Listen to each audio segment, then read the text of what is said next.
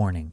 The following video features stunts performed either by professionals or under the supervision of professionals. I remember I literally took a girl on a date to see one of the Jackass movies, and she was like, "What are we doing here?" I'm like, "We're watching Jackass." And she was like trying to kiss and shit. I'm like, "No, I'm here for Johnny Knoxville and Steve-O, okay? Get it through your fucking skull, alright?" Accordingly, Patrick CC and the YouTube community guidelines must insist that no one attempt to recreate or reenact any stunt or activity performed in this video. Life isn't just about having a lot of fun and being really cool. Life is about making people happy. Hi, my name is Steve-O, and I make people happy for a living. Steve-O will go down in history as one of the greatest stuntmen to ever live. For real. The 48-year-old is still doing rad stunts even in his older age. He has dedicated his entire life to making other people happy. He is a role model and a glimmer of hope for all people around the world who are struggling. But at one point, his life spiraled out of control. Steve had some really dark years. He was destroying himself, and everyone sat back and watched. Was he doing whippets? I was watching people walk around my apartment, people who were never there. Oh my god, that was wrong. He has broken every bone in his body. He has done... Dude! Emily literally just cashed at me $100 fucking. What the fuck? Emily! Dude, what the actual fuck? Bro, I'm actually... Girl, you for real? What the fuck? Yeah, no fucking way. Holy fucking shit. Chat, you guys are so fucking generous. Like, Emily, oh my god, girl. I fucking appreciate you so fucking much. Holy shit. Almost every substance known to man. Shit. Deal with it. I'm in the zone. Bro, I fucking love you, man. Thank you. Neighbor, block it. That's what gangsters do. His detrimental lifestyle almost reached the point of no return. Bro. It is a miracle that he is still alive. Bro, that's my biggest fear, is losing a tooth. Jesus Christ. $100. I need a Max Ween. Bro, Emily's the Max Ween. Richard Ted Glover and wife Donna Glover gave birth to their new baby boy Steven. By the time Steven was 13 years old, he had moved, in this order, from England to Brazil, where he spoke his first words in Portuguese, to Venezuela, to Connecticut, to Miami, to England, to Canada, and back to England at age 13, where he would finish high school. He moved so much because his father was the president of Pepsi Cola in the South American division, in charge of all operations in Brazil. With such a high position at a global brand like Pepsi, Ted was needed all over the world. Surely, the Glover family was amassing a pretty good fortune. The trade-off for those millions of dollars was spending quality time with the family. On top of Steve-O's father never being around, his mother struggled with alcoholism, one of the most vicious and underestimated illnesses affecting millions of people globally. Holy shit, when I was a baby, I can't believe you did that. You're amazing. Mom was like, still shook. Not comfortable with me crying on an airplane. She didn't want to be like that with the loud baby on the airplane. Steve-O's veneers are so she would give me booze. So the family dynamic was basically a mother willing to do anything to make solo parenting easier, such as giving a toddler... Bro, I've heard about parents giving their babies a little bit of whiskey to put them to sleep or something. Alcohol to calm him down. And a father who was overly authoritarian, trying to make up for the times where he was at work and couldn't properly guide his son. It's safe to assume that despite all the wealth being amassed, Steve-O was not living a stereotypical privileged kid life. Every time their family moved, Steve was excited. He saw it as a new opportunity to be cool, to be rad, to make friends, but it didn't always work. It was this 6th grade report card, and my homeroom teacher wrote, Steve desperately craves I wonder if it's painful for Steve-O to talk. The attention, approval of his peers, but everything he does, in seeking that, brings about the opposite result.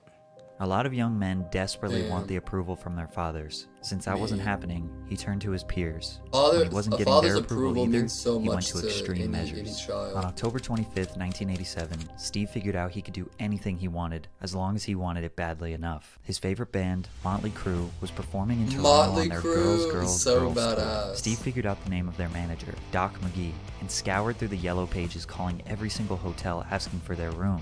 13-year-old Steve-O snuck out of the house to go and meet his hero, Tommy Lee. Steve loved looking out his lifestyle, so he started acting out more, getting in trouble, and being rebellious. That's when he discovered his love for skateboarding. Steve's father won a video camera in a corporate golf tournament, but left it in his closet collecting dust. When Steve got into skateboarding on the streets of London, he now had a tool to document his newfound love. Skateboarding calmed Steve down a little bit. His father thought this passion would keep him out of trouble. And it did, temporarily. Skateboarding is so Immersed cool. In the I always wanted to be good at skateboarding, but I could never get good at it. He approached the stoners from his school looking to get his first high. He wasn't peer pressured, he wasn't tricked, he went looking for it. Almost immediately he was hooked, which quickly progressed into a love for alcohol consumption. Before graduating high school, he was already suffering from addiction. I'm like, no, I know what Yellow Pages are. I know a lot of you watching are aspiring artists who need quality instrumentals. Allow me to introduce Fuck you. One party school. No free brand deals. Steve's eyes were set back in America at the University of Miami, one of Hell the biggest party schools. You went to college? In order to be accepted to the university, he had to write an essay. He wrote a one-page redemption story that went something like this. The moral of the story in this essay that I wrote was that my mom's like an alcoholic, and I want to come to the University of Miami to really make something of myself. He got accepted. Little did they know, college was not going to be his redemption arc. He was getting kicked out of dorms, partying, destroying property. After 1 year with an impressive .79 GPA, Steve dropped out. .79? Wasted a bunch of money on tuition. Homeless, couch surfing, skateboarding, jumping off. Steve-O did anything for a little bit of attention. Then he would drink through the night to hide his demons. But in 1993, he decided to get serious with his stunts and maybe try to pursue a real career as a stuntman. He moved to Albuquerque with his sister Cindy and decided to apply to the Ringling Brothers and Barnum and Bailey Clown College, which is actually free to attend if you manage to be one of the 50 students they accept per year. As goofy as it sounds, this was probably the most valuable learning experience of his life. He learned how to perform professionally, how to do stunts and make people laugh. Clown College had no grades. You passed if you made people laugh and entertain them. Those were basically two of Steve's strongest qualities. The graduating class of 1997 was the last group of clowns to ever graduate from the Ringling Brothers College. His father did not attend his graduation because he didn't want his son to be a clown. However, his mother went and was very proud of him. Steve would not go on to pursue a career with the Ringling Brothers. He did leave college with the most vital and career-defining transformation, his new name. Steve-O. We know that Steve's longtime passion was skateboarding, so Steve-O did everything he could to make his mark on skate history. No, he didn't hit the parks every day. He did the most outrageous stunts that could be included in videos and magazines. Big Brother magazine, a publication for the misfits of the skateboarding world. Nothing was off limits. YouTube is consistently so crazy. Pushing the boundaries of the First Amendment and cosplaying as an action sports magazine, they had a team of writers in charge of traveling the USA, finding rad stories, and documenting them. Steve-O was desperate to get an article about him, so he set himself and burned half of his face off. By the way, guys, I'm sorry for constantly censoring myself, but YouTube is literally age restricting and limiting my ads on these videos for like the smallest things, so I apologize. That's why, like, here's one thing about my YouTube videos. I use copyrighted music, and I say a fuck ton of cuss words and just do whatever. And I think I'll always do my videos, even though they'll make way less money, because, like, I think that it makes the video better. Like, and that's what I'm worried about. Like, this guy's so worried about the ads and how much money he's gonna make off the fucking video. We don't get to see the goddamn stunts. Like, I get you gotta make a living, and it's like just making videos is all you got. Like, fuck it. Like, my videos I have now, I've posted are all copywritten because I use copywritten music in them. But all that means is I can't make any money off of them. But I think it makes the video way better. So it's like, who gives a fuck? Surprise, this worked. He networked with the Big Brother crew, which included Jeff Tremaine, Spike Jones, and of course, Johnny Knoxville. They couldn't stand Steve-O, constantly wanting attention. His chaotic energy, raspy voice, and drunken sloppiness was a combination sober people could only handle for about 20 minutes before they needed a break. But they all warmed up to him, because he was sweet deep down, didn't mean any harm, and was literally willing to do anything. Unfortunately, in 1998, Donna Glover suffered a bad aneurysm, leaving her considerably disabled both physically and mentally. She lived until 2003, but was compromised to the point that she never truly got to see her son's success. It was at this moment Ted sat down with his son and told him that he had done him a disservice as a father. He didn't want his son to go down the path of being a stuntman, but he admired Steve's dedication and persistence, and pledged to support his career from this day forward. Despite his father's newfound support, the damage was already done. Steve's father had spent multiple weeks, even months away from Steve while he was growing up. He would travel all over the world and be missing from Steve's life. They never had a real relationship. Now that his mother was permanently hospitalized, Steve was alone, surrounded by a bunch of people who were going nowhere and encouraged him to be as wild as possible. His drinking habit got worse, and hard drugs became a bigger part of his everyday routine. Drugs! Oh my god! His teeth were insane. In the mid-90s, Tremaine and Knoxville thought, how about we film some more of these ridiculous stunts we've been writing about and remove all the skateboarding? Double down on the chaos that was so wildly beloved by the skate community, which would become Jackass. After some heavy convincing on October 1st, 2000, MTV took a leap of faith and aired the first episode. It was a success. Hospitalizations of teenagers hit an all-time high. Just kidding, dude. But I wouldn't be surprised if that was true. I was now trying Steve-O to do and the Jackass guys stunts. Were getting rewarded for this Not behavior, like the crazy ones. I was a pussy. Mostly fame. I would do like other ones. That Steve-O was making around $200 to $500 per stunt, which was basically just enough money for him to get his next fix. But he wasn't satisfied with chump change. Steve-O was on a mission, and he started grinding. He released the "Don't Try This at Home" video/DVD shortly after Jackass aired. This was a compilation of all his crazy stunts from the late 90s that didn't get picked up for the show. 140,000 copies sold. If he sold the video for $7 or more, which is likely, he would have grossed over $1 million. The problem is, Steve probably saw none of that money, which I'll get to in a minute. So welcome to our tour video. Like, we didn't even want to have a tour. We didn't know. Did you really? Yeah, dude. We got this crazy guy, Nick Dunlap, out of Cleveland, Ohio, who's like, I want to pay you a bunch of money to show up at spring break in Panama City, you know? Like, it's like, all right, dude, you know?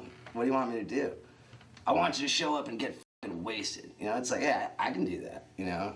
Literally getting paid to get wasted. What could possibly go wrong? He decided to turn this into a business venture. The Don't Try This at Home tour with Wee Man, Preston Lacey, and some other jackasses. This was a multi-city tour where they traveled around North America to perform live stunts. That's crazy. What the fuck?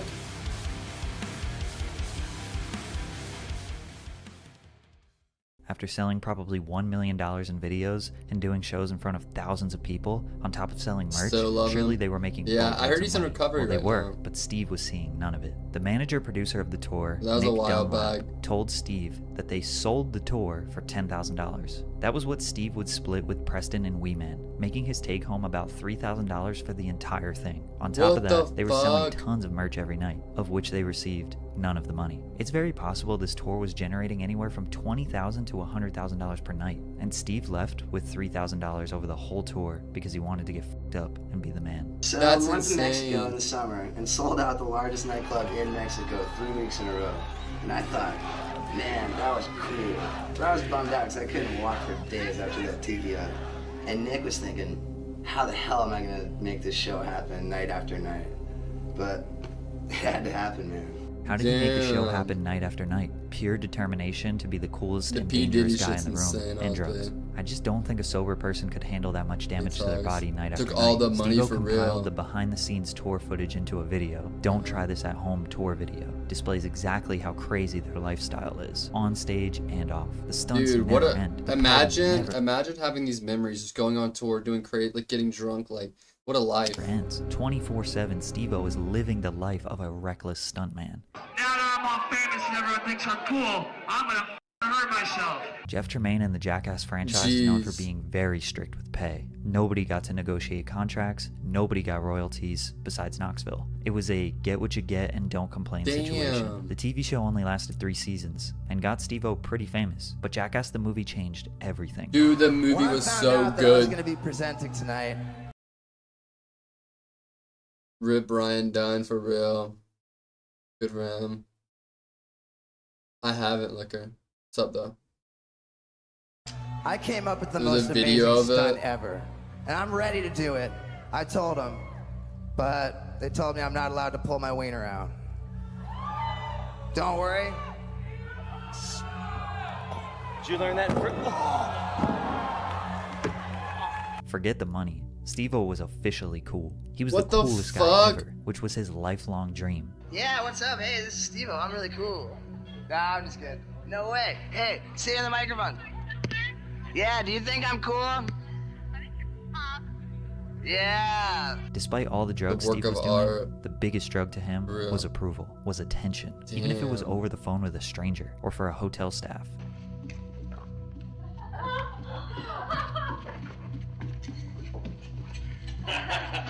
Oh my god! He drastically lacked attention from his parents and tried to get it from anyone he could when he walked in a room. You know the miracle video? Pay close attention to this one. I made it for my mom, okay? And that's why I've been out of control, dude. Steve-O was broken. His mother was now living her final days. He achieved exactly what he told her he would achieve, but she couldn't witness it. On November 7th, 2003, Donna Glover peacefully passed away. She would have been extremely proud of her son. No, for real. Luckily, Steve-O had some sort of stability in his life. He landed his own MTV show along Chris Pontius called Wild Boys. These two traveled all over the world, would learn about local cultures and traditions, eat local foods, and interact with the local wildlife. By my description, it sounds like just another basic wildlife show. As we know, it was anything but that. It was like real-life Beavis and Butthead travel the globe in G-strings. And about $1,500 a pop. The cockatoo is the biggest ripoff from the pet store. Not only do they bite, they have the most annoying voices in all of the world. Oh my god. There's so many shows and movies we've seen. Jackass spinoff. The stunts were not as over the top, but equally as dangerous. This show was a great way for the mainstream audience to get to know and love Steve-O, because where they lacked in over-the-top grandiose stunts, they made up for with humor and personality. Wild Boys filmed its last season in 2005, and without consistent work, Steve-O was about to enter his darkest years. Oh shit. It gets worse? Damn. 2005 to 2007 would be Steve-O's darkest times. Jesus Christ. His drug use reached an all-time high, and it's truly a miracle he made it out alive. His drugs of choice were ketamine, cocaine, nitrous oxide, Xanax, but he would do anything he could get his hands on, including but not limited to meth, video head cleaner, aluminum cleaner. Christ. He recorded everything during this time. He had a massive email list that he compiled over the years with his website. Steve would send the videos of him on drugs, straight up vlogging his downward spiral to everyone he knew. At some point, he realized Nick Dunlap was taking advantage of him, but he released 3 major projects and did 2 world tours before he realized Nick was getting filthy rich off of him. After traveling the world with his best friend and releasing 2 other videos, Steve was finally making money. Unfortunately, this wasn't a good thing, because nothing good comes from an addict with tons of money and nothing but free time. This is the life I chose. This is insane. Am I? Mercy. Make any sense? I have to write an email tonight. To 50 cents.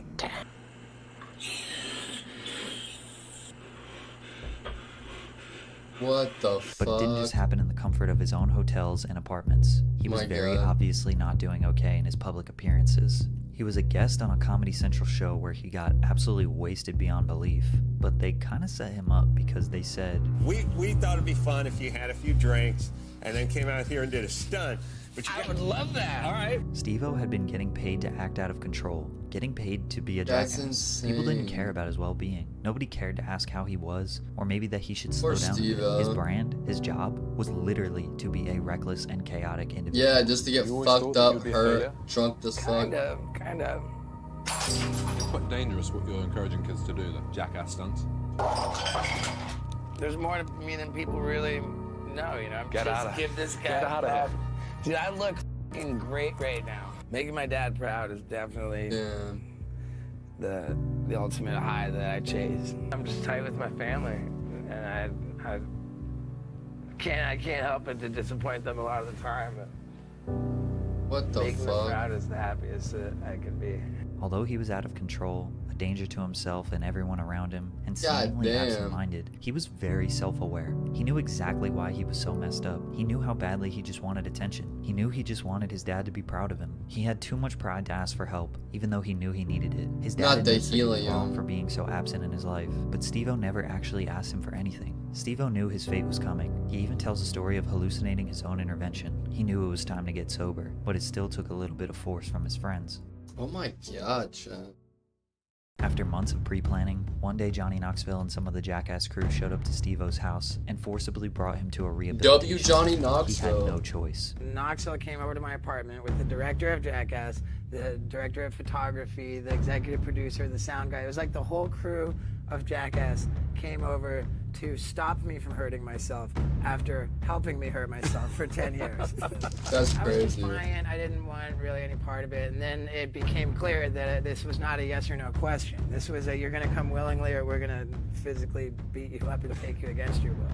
Knoxville asked Steve-O's father to be there when they picked him up. Damn. But he said no. I said no. I'm going to come out, but I'm not going to come for the intervention because his Jackass friends will do a much better job without me than they could possibly do with me. March 10th, 2008 was his first day. Better late than never. After a week sitting in what feels like solitary confinement, Steve-O started reading a book on alcoholism, thinking about his life. He was defeated. He thought he was a lost cause. He thought nothing worse could happen, meaning the only way he could go was up. He was the perfect candidate for sobriety. He could only improve from here, and that's exactly what he did. Since that day, Steve-O has not consumed any drugs or alcohol. From the day I'm scripting this video, 5,248 days sober, 14 years, 4 months, and 13 days, 172 months. An amazing accomplishment. But after a few months of getting sober, the fog starts to clear. Steve realizes how much of a burden he was, how embarrassed he was, how much harm he caused to his friends and family, all the bridges he burned, all the terrible public appearances. He felt shame. He felt like he worked so hard to get sober, only to feel worse. Very few people stay sober for long term. It's actually like 5% of alcoholics, and the other 95%, they say, die drunk of causes related directly to alcoholism or respectively. Damn. The mission of staying sober is a lifelong battle. The toughness of that is grossly underestimated by people. It really today. is, bro. Luckily, Steve-O has a massive audience of people that still love him. Plus, he didn't just get totally lame afterwards. In fact, some people argue that sober Steve-O was funnier because he was more relatable. He showed his fear on camera in Jackass 3D, which was hilarious. Throughout the past decade, he's still trying to outdo his old stunts and prove to himself that he can be just as rad while being sober. He rescued a street dog in Peru, Wendy, who became his life partner. He became a big animal rights activist. He now owns a small farm that he and his fiancée take care of. He went vegan for many years. He even went celibate for over a year to test his strength. He got arrested, sure, but that's because he was protesting SeaWorld. He started pursuing a stand-up comedy career, even releasing a special in 2020, and promoted it by duct taping himself to a billboard. He has an active YouTube channel and podcast that he uses to rehash all his crazy stories and experiences. He connects with people who are in recovery and does his best to extend his help to other friends and celebrities suffering from addiction. He continues to push a positive message and be a role model for all people, let alone people struggling from addiction. It's a miracle that Steve-O is alive. The bravest, hardest, and most badass stunt he ever did was get sober and stay sober. Hell yeah! Fuck yeah.